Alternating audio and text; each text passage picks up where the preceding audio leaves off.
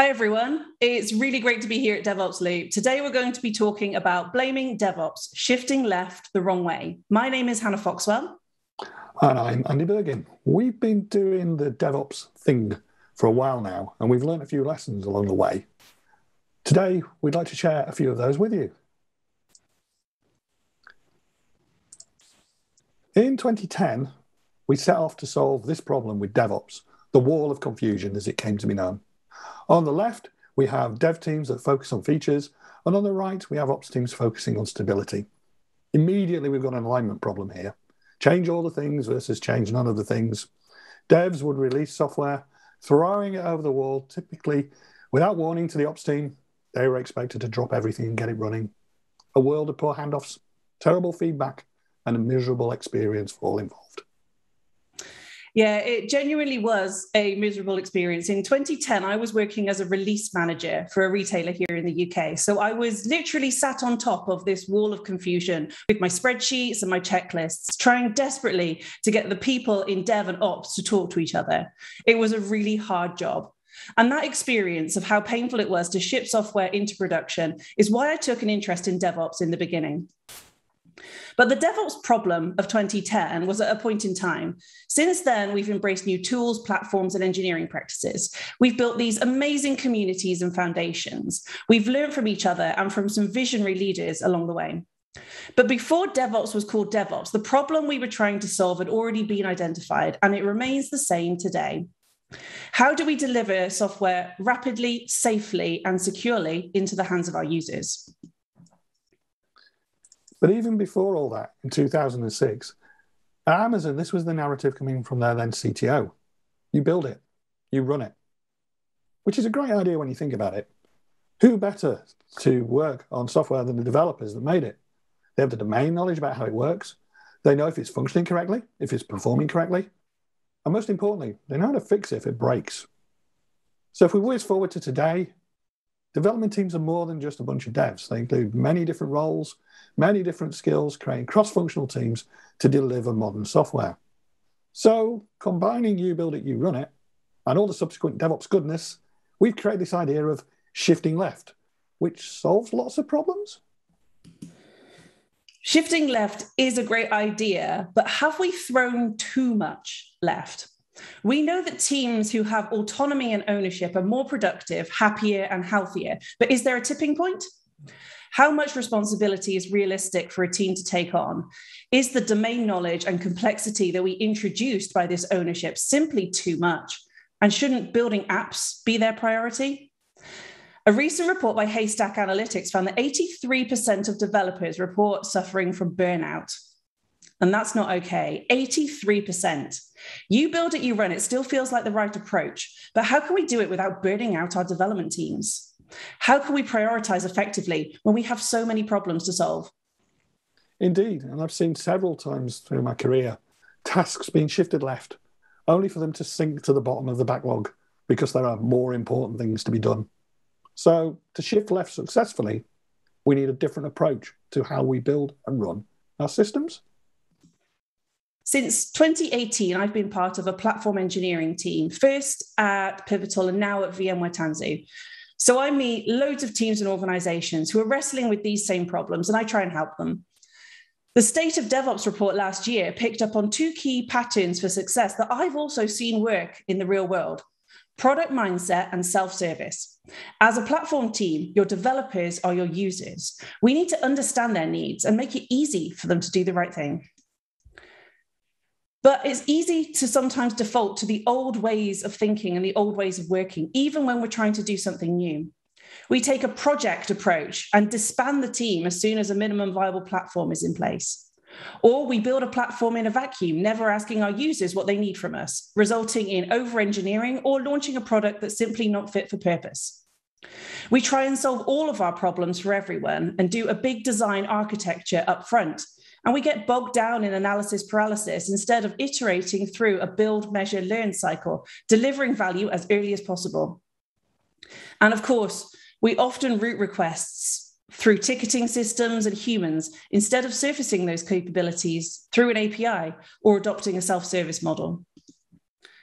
When we adopt a product mindset and a user-centric approach to building platforms, we can have a huge impact on developer productivity. We abstract away a lot of that complexity that we just talked about so they can focus on building apps for their users. We can use developer experience practices to further make our platform a compelling proposition for developers. Here's a quote from Matthew Skelton and Manu Pace, the authors of Team Topology's book. A platform is a curated experience.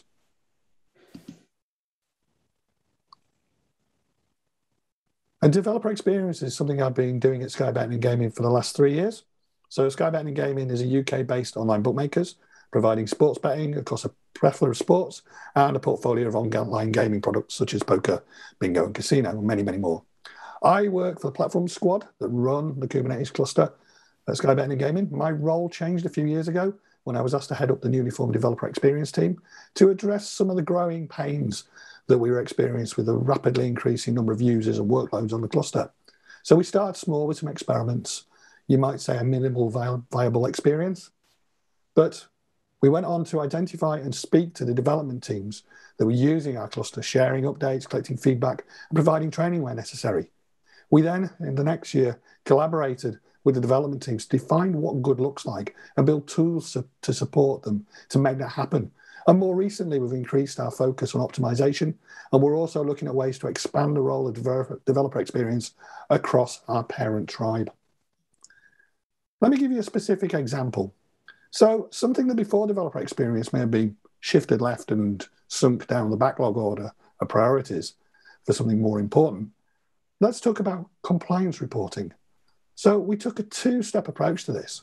In the first step, we collaboratively agreed with the development teams around the business to create standards about how we build, run, and deploy containerized workloads. We got everybody's involvement in that. We got it signed off and versioned as an official document. The second step is to build things to enable and empower developers to do the right thing.